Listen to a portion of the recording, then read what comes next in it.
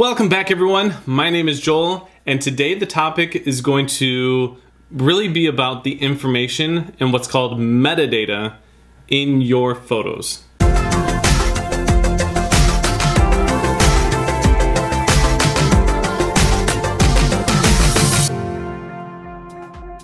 Alright, so on one of my previous videos, I had a viewer request a video, wanted to know if there was more information that photos can provide about the photos that we take.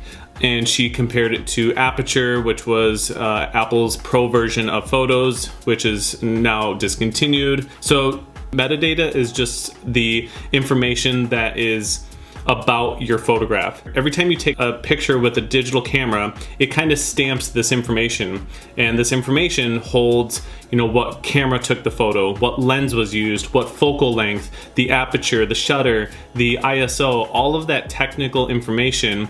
Did the flash turn on? Did it not turn on? All of that information is called metadata, and it's stamped onto every single photograph that you take with a digital camera. Now, depending on some of the software, the camera that you use, information can be, you can have more information like GPS information and coordinates of location, but also note that if you take that photograph and put it into software like Lightroom or Capture One or some professional editing software or even Photos, you can actually strip some of that metadata out. But as far as the information that Photos lets you see, let's go ahead and take a look at that. So I'm gonna pull up some of my favorite photos here, and I'll open this one up. And to find the information about a particular photo, in the top right, there's a little eye. If you click on that, this then will show you the information about that photo. So it shows you the model of the camera, it shows the lens, it shows the resolution of what this particular photo is, the file size, and a little information about the aperture, the shutter speed, ISO, and the focal length. It shows the date and the time as well. It can show you the location if you have GPS added, or you can always add it after the fact. And the description and the keyword and the title at the top are really geared for more specifically photos in general. So there is a little bit of information. It's not like they don't give you anything. It gives you the information that the majority of people are probably looking for. Now, if you don't have Photoshop, if you don't have Lightroom, if you don't have Capture One, if you don't have some professional software, here's a workaround that I found that does show you a little bit more information.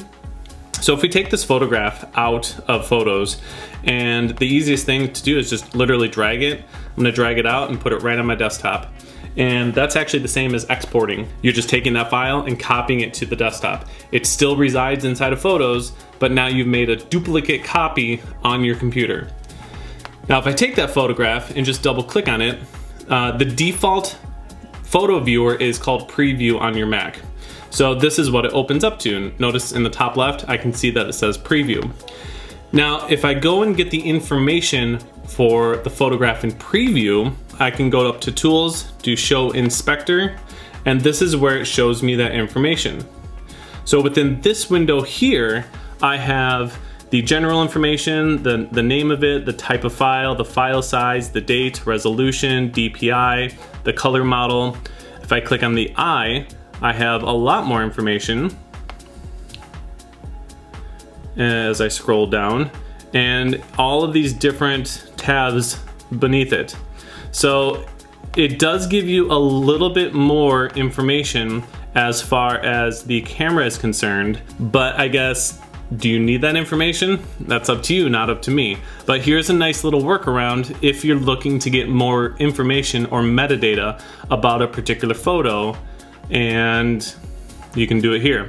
So that is an alternative to find more information or metadata about a photo that is not using Photos, but still a default program or application on your Mac. So thanks so much for watching. If you enjoyed this video and learned something, go ahead and hit subscribe, and we'll see you next time.